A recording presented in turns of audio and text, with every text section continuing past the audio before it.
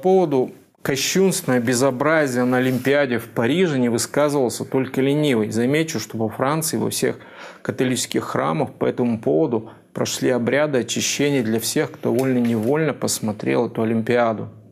При том, что вся так называемая свободная пресса пела эту действу хвалебные дифирамбы, те, кто на самом деле пользуется авторитетом у читающей публики, однозначно высказывались с осуждением это мероприятие.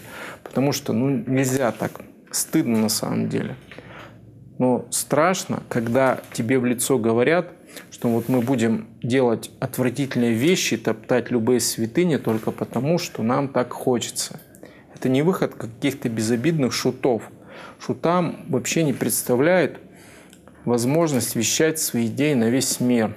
А циничная, агрессивная пропаганда новой антигуманитарной, античеловеческой морали, которая жестоким методом насаждается в современном западном обществе.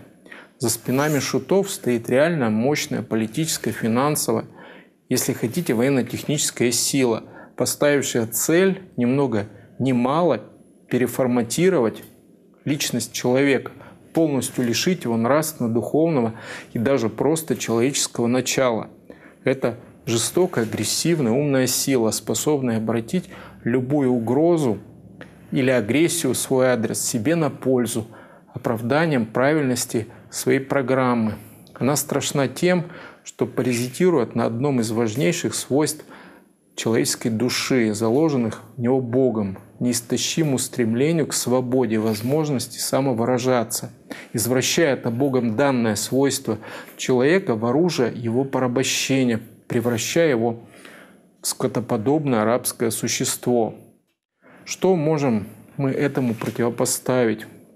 Как показывает история, только традиционная семейная нравственная ценность и нашу христианскую веру. Никакого другого противоядия против этой чумы у человечества нет. Такие дела.